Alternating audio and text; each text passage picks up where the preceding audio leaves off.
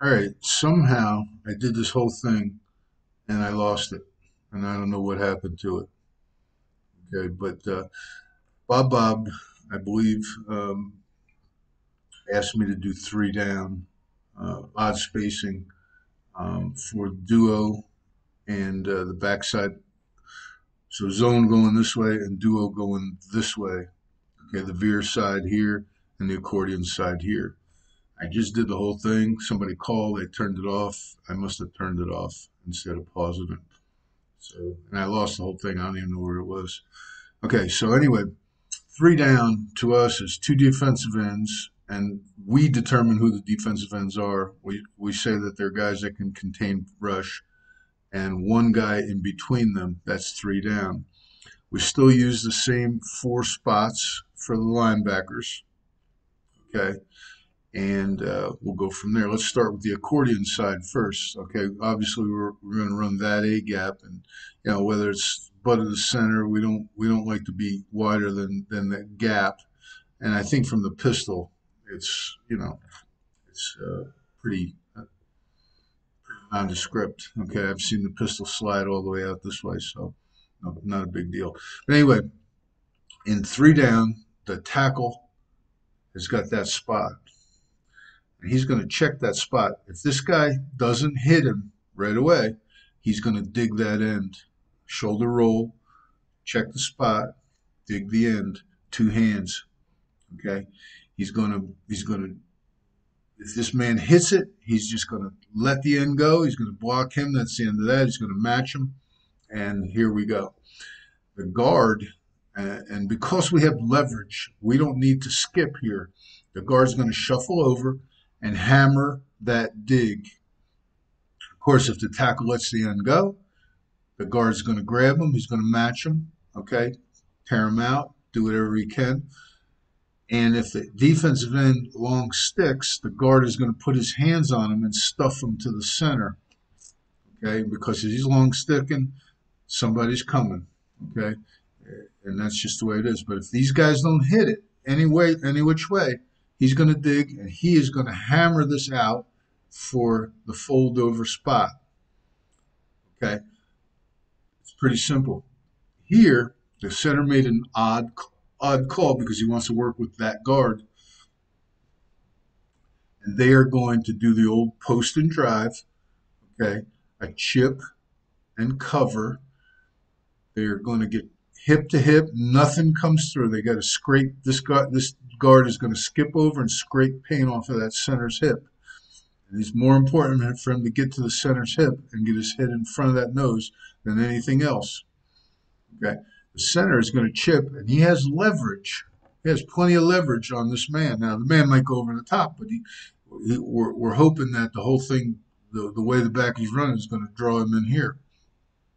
Uh, if this thing gets shut off here and the backer goes over the top and the tailback sees that, he goes sailing through and everything's good. He's not in a hurry to get off this chip. Okay. And if the linebacker starts to move that way, he's going to try and take the chip to him. Okay. But basically, he's hanging on that chip, and they gotta kill this guy. The key to this thing is to kill him, get him moving. We don't want him moving this way. We don't necessarily want him moving that way. We want him moving right at the spot. Okay. Now, that's pretty simple stuff. In odd spacing, we didn't do it. We kept the sniffer here, but I think I put him here against odd spacing. Okay. So we got this thing all set. Now, if that nose rocks across the guard's going to stuff him. Okay. It's important that he doesn't rotate. He can't rotate his shoulders and chase the nose guard, because if he does, that backer's going to hit it, and he's the only guy that can protect that gap. Okay, there's a pretty popular stunt where this guy rocks out, he fits it right in, and this guy comes around. Okay, that linebacker fitting right into the A gap, I'm expecting him to block it. I'm expecting him to come around to get blocked by the center. Okay, and I'm expecting the nose to get blocked by the tackle. We'll talk about the tackle in a second. But it's a pretty simple idea. We got to get that thing punched.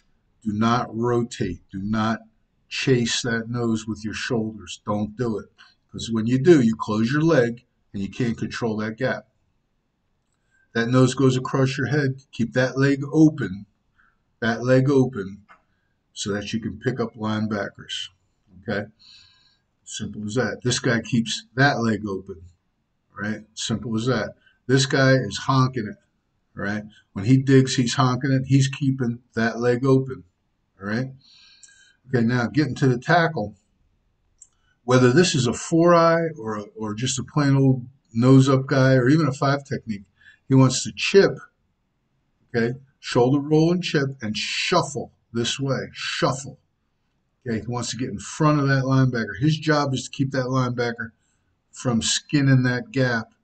Okay, if the linebacker and the nose are shoulder to shoulder, it's a tough row to hoe.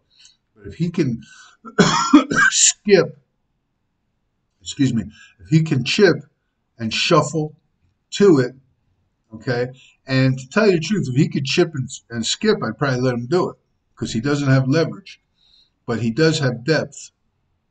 Now nowadays people are mugging these guys up. To me, that's a 5 down, okay?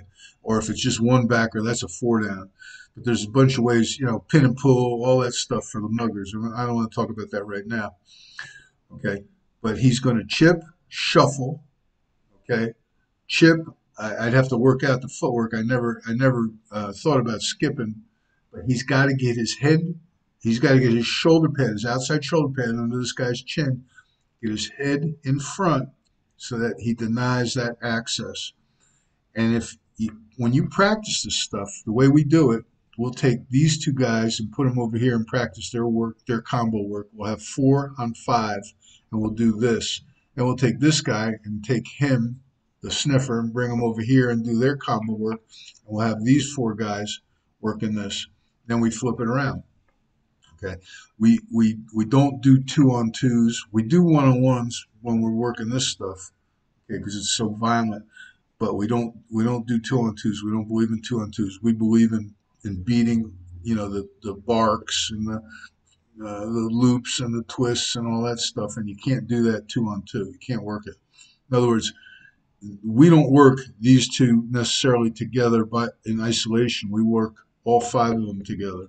And that's the way we like to do it. But anyway, if he can keep that man out of that gap, now, we've talked about the stun and the coil and all that.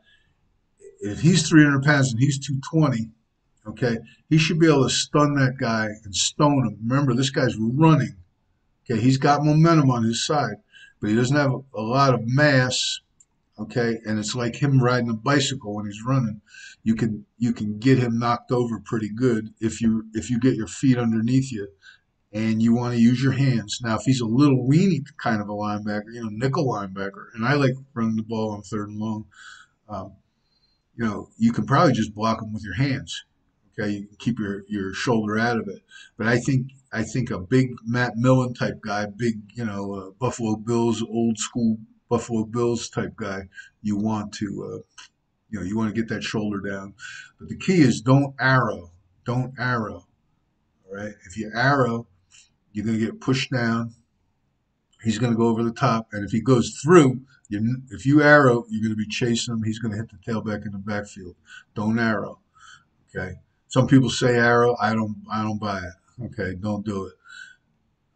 What we're going to do here is we're going to skip and cover this man. If he skins out, it's easy. Get square to air. Here comes the looper. If he jumps in front of the tackle will push him. We don't like that when that happens, because if this guy doesn't scrape out, it's tough to get to him. He'll just sit there and wait. Okay, so we want to shove this guy down, and if that's the case, we tell him, you've got him blocked, we're going to read him, or you got him blocked, we're going to read him. The problem with reading this guy is you're really reading 2. Okay, if they both close, you got to pull the ball. Okay, blocking this guy, you're only reading 1. Now you get more handoffs. You got to be able to block this guy, but I like it better. Okay, you can put him here and trap him out, but you got to go this way. So if you give him a little leverage and chase that tackle and get to the tackle, not to the end, get to the tackle, you'll blow him up pretty good.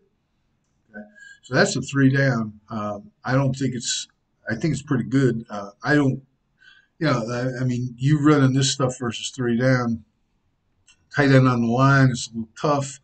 Better off reading this guy. But tight end on the line is pin and pull. We used to run the pin and pull with motion and we'd kill him. We tell the tackle, you're going inside, okay? Kill him with the sniffer or the tight end or motion guy. Pull this guy for him. This guy comes around, tailback jabs and follows that guard. Off we go. Um, but again, against three down, all this stuff is great. That guy has got to get murdered. Okay, he's got to get killed. And if he can get killed, I think you got a pretty good chance to make some yardage. Okay, and you know, coach this guy up a little bit to make sure that he doesn't allow that to happen. Skin is he's gonna get to the tackle, not to the end, to the tackle. Okay, and there we go.